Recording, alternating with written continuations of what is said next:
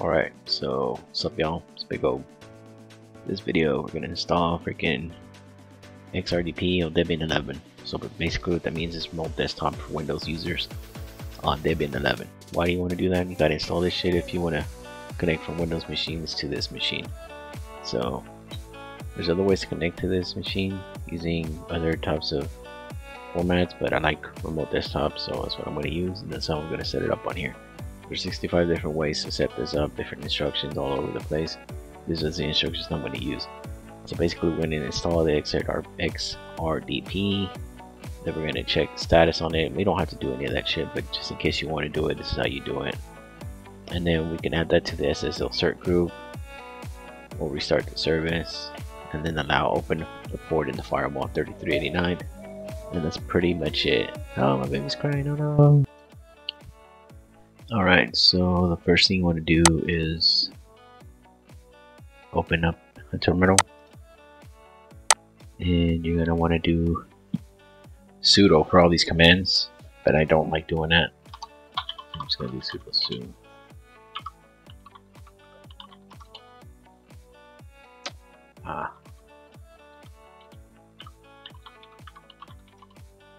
Okay. So yeah, don't do what I'm doing. This is not safe. I just don't like typing sudo all the time. And I'm just used to doing it this way. So we want to update our system.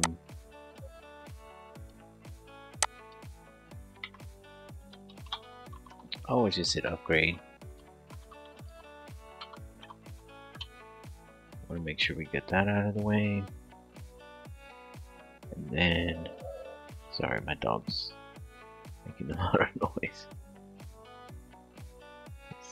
She snores. And then, once we get that out of the way, we're gonna install the Xrdp. So, yeah, let's wait for this thing. Alright, it's done.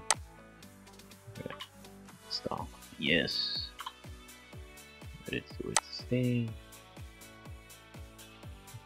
Now, I'm not gonna check. I usually don't ever check the status of things that I installed. And the reason why is because I just always enable it. So for example,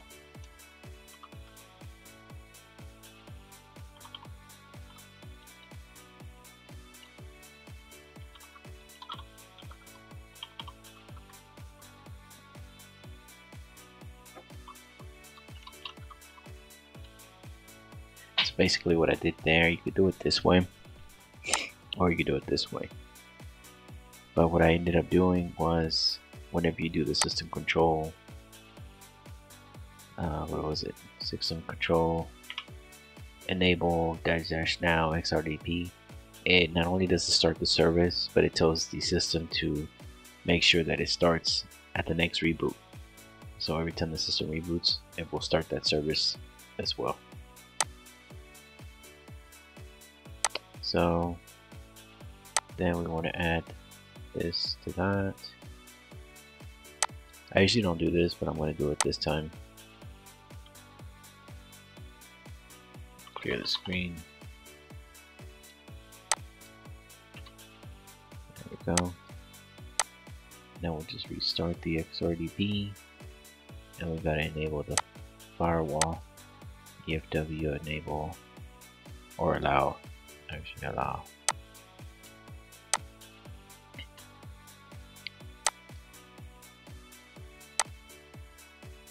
think you can also do UFW allow RDP, but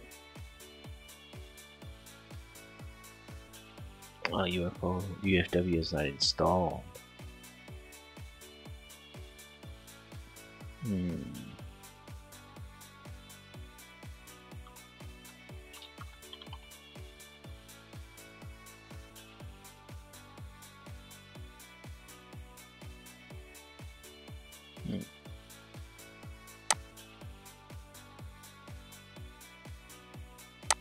I'm gonna change this. I'm gonna assign this a different IP.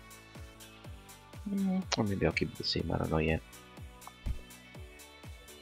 But for those that want the UFW, you would app install UFW, and that's basically like a modern way of, it's like an easy firewall editor thing. It's easier than IP tables, so I'm not gonna do that unless I have to. So what was it, 237? Let's see if it works.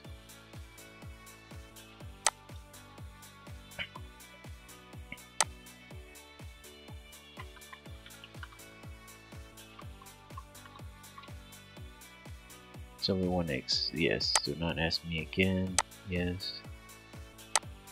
Username, I think it's that, password, I think it's that.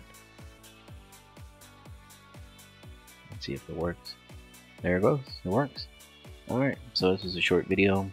Comments, leave a comment, questions, leave a comment, suggestions, leave a comment. Please like, share, subscribe. I'm trying to build my channels, I'm doing videos weekly. And yeah, love you, bye. Please like and subscribe.